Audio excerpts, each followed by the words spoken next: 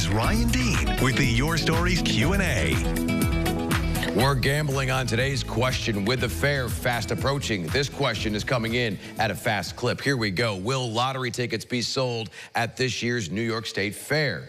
We're getting this question because last year the fair didn't sell tickets, including scratch-offs. The Gaming Commission blaming staffing levels required and last year's economic climate for not selling tickets. You can bet the tickets are returning this year. The Gaming Commission not showing its hand as to why the tickets are coming back, but we know a lot of people were upset they couldn't get their scratch-offs last year. You can go to New York Lottery's Moolah Land to play lotto games. It's in the Toyota Coliseum, not far from gates 2 and 3. The popular winner's wheel will be there for a spin, as well as other games and prizes. Do you have a question for the Your Stories team? Email us yourstories@localsyr.com. With the Your Stories Q&A, Ryan Dean, News Channel 9.